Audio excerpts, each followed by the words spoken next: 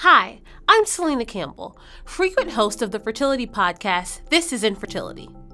Before we dive in today, we just want to remind you to subscribe to our channel. We're posting videos featuring fertility experts weekly, and by subscribing and liking these videos, you'll actually be helping others find them. Today, we're going to learn about intracytoplasmic sperm injection. Don't worry, you never have to call it that. You can just call it ICSI.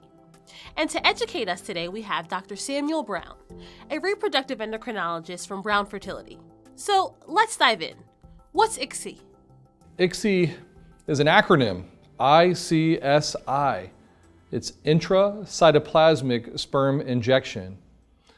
And what it is a technique where we place a single sperm into a single egg for couples that have severe male factor infertility and other reasons. ICSI is really important because before 1991, gentlemen that had low sperm counts weren't able to fertilize eggs properly, especially with the IVF process.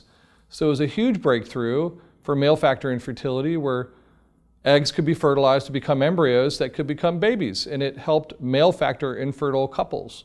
ICSI was initially created to help the male factor infertility, but these days it's being used for way more than just that.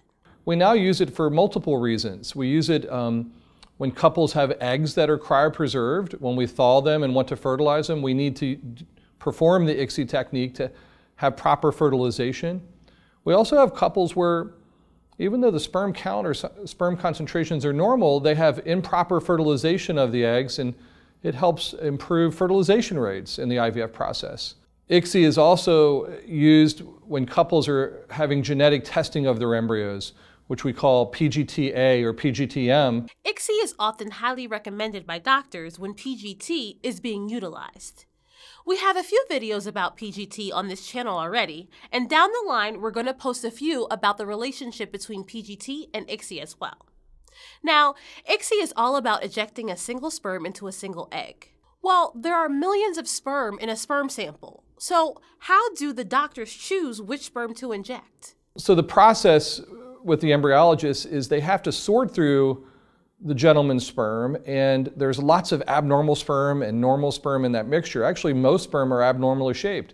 So the goal of the embryologist is to sort through that sperm, find the most normally shaped sperm. We use something called Kruger morphology, where it has perfect ratios of head and tail, and they'll find the most beautiful, perfect sperm and place a normal sperm into one egg with this microsurgical technique where they're inserting one sperm into one egg. It's pretty awesome. We've only scratched the surface on ICSI here today, but we'll be posting many more ICSI videos on this channel, so be sure to subscribe so you don't miss them. Also, if you want a ton of information about fertility treatment or anything else fertility related, we have it for you at progeny.com/education.